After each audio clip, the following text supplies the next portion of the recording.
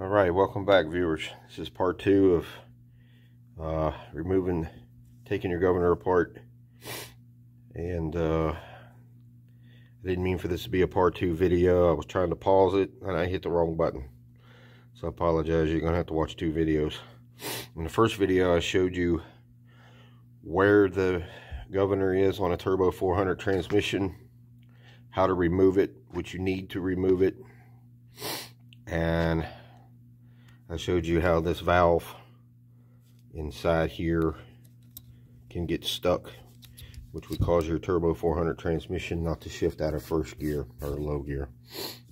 So, and then I ended that video, or paused that video, so I thought, so that I could remove my gear.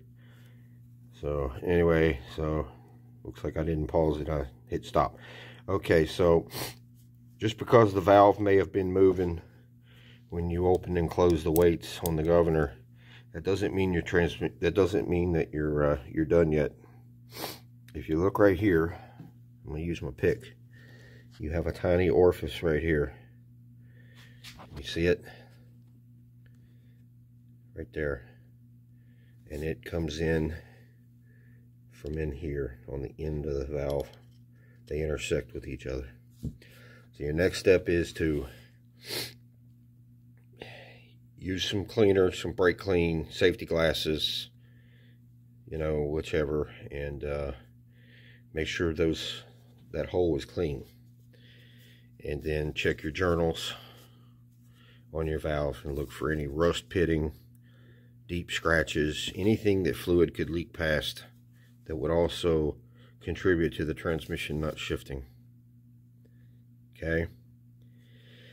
And then once you get that done, then I still have to clean this one.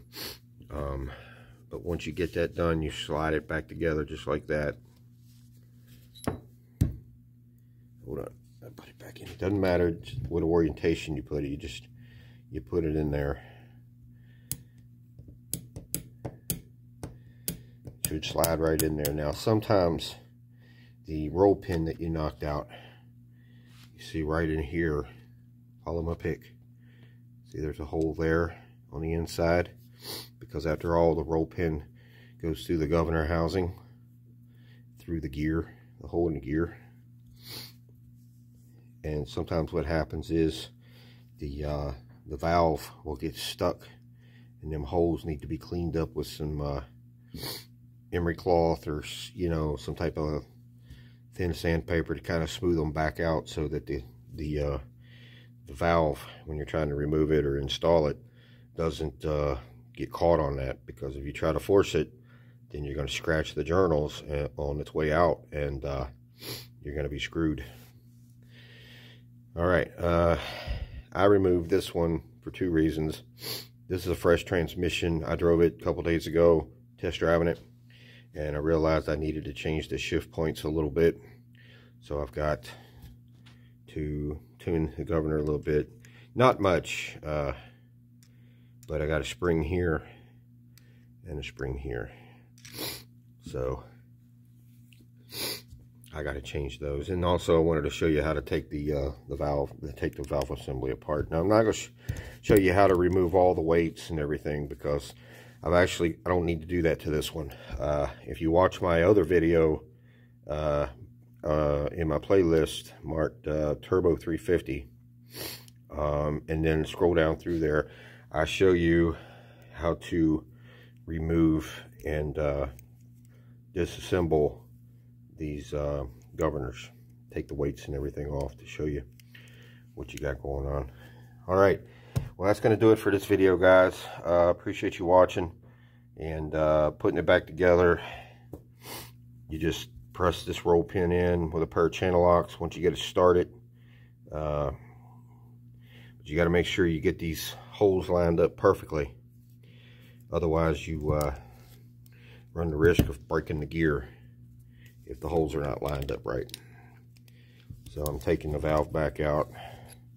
This one comes out easy because I've rebuilt this transmission. I've already cleaned this valve and whatever, but I just, to show you guys, just because that valve might move in its bore doesn't mean your transmission will shift. You got to clean that little hole orifice out there too with some spray cleaner. Something's got some high pressure behind it.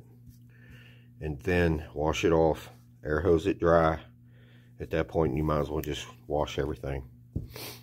Because if you have a clogged air passage, and what you can do is you can put your mouth on the end of it, put the hole in the orientation where it's gonna, you'll feel it, put it up towards your nose. When you blow on it, you'll feel a little stream of air come up and tickle your nose a little bit. That means the hole's open, but clean it anyway, because it might not be completely open. All right, guys, enough ratchet jawing. You got the gist of it. If you have any questions, leave them in the comments below. If you like this content, hit that like button. Subscribe to my channel. I'm trying to make this thing grow. And I appreciate everybody watching. I really do. All right, thank you.